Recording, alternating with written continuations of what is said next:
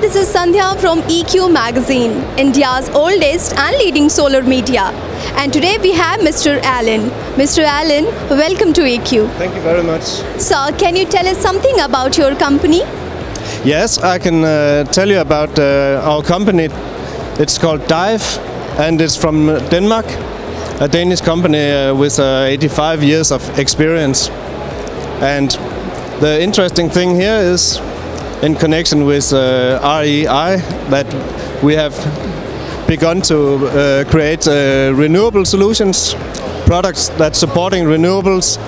This is for solar controls, that is for storage controls, as well as, of course, also the wind controls.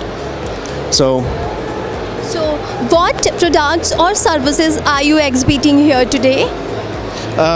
For the expectations for the fair here is to have a good visit, of course, from renewable customers, to show them about our products for the hybrid systems.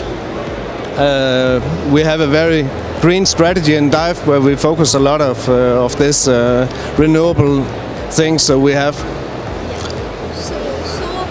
Do you think, what do you feel about Indian market?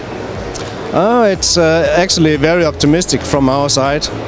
The Indian market has, over the last years and months, turned very positive, and we have more than 50 plants running already. We have more than 30 megawatt of solar under our control, so to speak, with our controllers.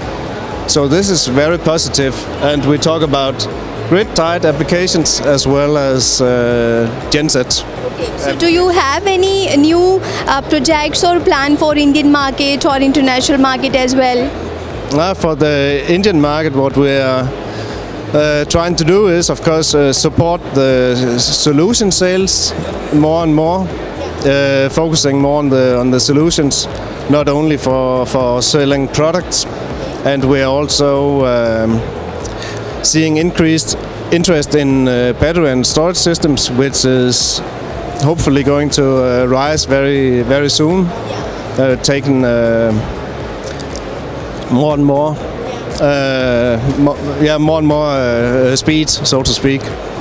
So, Mr. Allan, thank you so much for being with us. Thank you so much for your participation. You're welcome, and thank you for having us.